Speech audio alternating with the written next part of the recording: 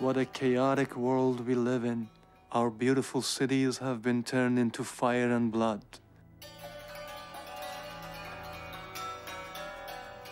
What haven't they done to our culture, our great and ancient culture?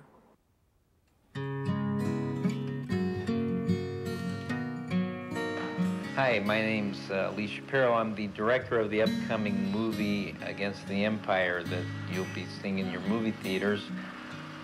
We plan to enter into the country of Afghanistan, film it in Super 16 so that it can be blown up to 35 millimeter and shown in movie theaters across the United States.